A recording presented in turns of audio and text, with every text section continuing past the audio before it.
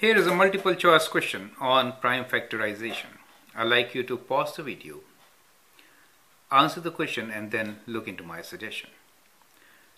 The question is, how many distinct prime factors does the number 30 have? And you're given 4 choices. Best way to answer this is to do prime factorization of number 30 itself.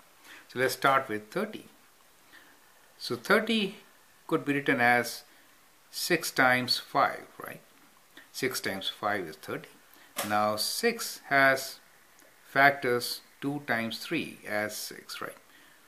5 itself is a prime number, so it cannot be further factorized. So now we have done or completed the factorization process of 30. 30 could be written as 2 times 3 times 5, and that is 30, right? So it has 1, 2, 3 distinct, all are different, right? So it has 3 distinct prime factors.